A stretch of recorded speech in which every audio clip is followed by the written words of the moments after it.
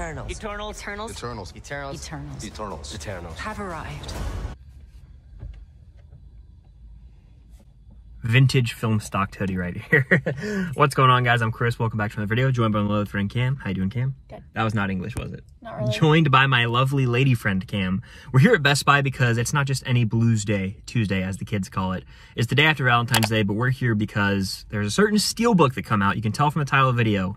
I'm gonna go try and pick that up. Hopefully they still have it. Best Buy opened like 10 minutes ago, so hopefully they still have some in stock.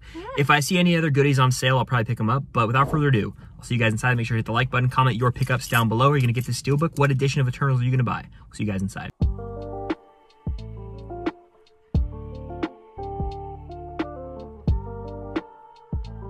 My girl was snubbed of an Oscar nom. No respect. No respect. Honestly, I'm not crazy about the slipcover. Like, I just don't like the design. That's cool. I wish they'd put this on a slipcover like that with a black background. The steelbook just takes the dub for me, for sure. And I still need to get The Last Duel, maybe. Maybe. Still have to watch this movie. If someone wants to become a Phase 3 level patron, I'll watch it and review it.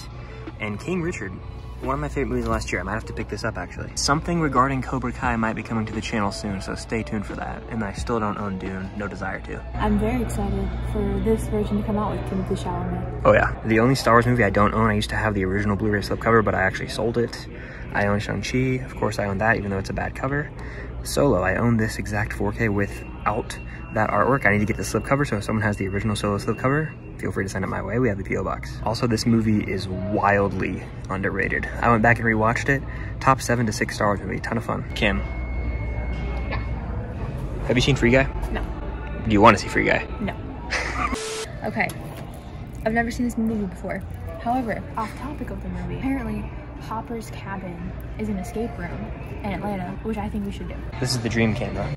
Boom, there's a quick little snip of what I got. 2 things. I'll have an unboxing in a second. 2 seconds later. All right, so I'm back now. I got my 2 Blu-rays right here. I'm gonna do a little unboxing of these.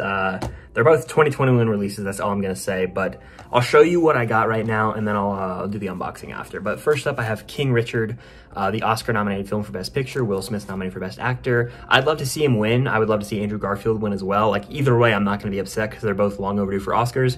But this movie's awesome. I really like the slipcover, very simple. It's a Warner Brothers movie. I'll unbox that in a second. Might even have a digital code giveaway. And of course, I had to get what I came here for. Eternals on Steelbook, the Best Buy exclusive. This is the best way to go when it comes to the packaging for this movie. Just look at that. All the Eternals in their glory with those beams behind them. The back's pretty cool, I'm pretty sure, once you open it up. And the interior artwork is Arishem the Celestial, so it's really cool. Big fan of the Steelbook, and I'm gonna give you guys an unboxing. Time to unbox the Eternal Steelbook.